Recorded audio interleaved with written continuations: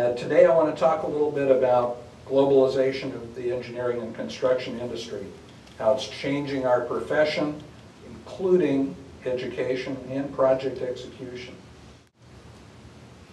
Fluor is one of the largest engineering and construction companies in the world, with annual revenues in 2007 of $16.7 billion. It's been around more than 100 years. That's very unusual in today's world.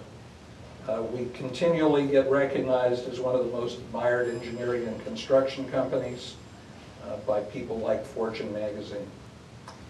We have a network of offices in more than 25 countries.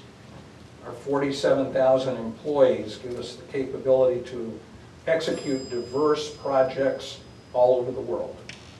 Roughly 55% of our backlog is outside the U.S., and we take real pride in being a true global company.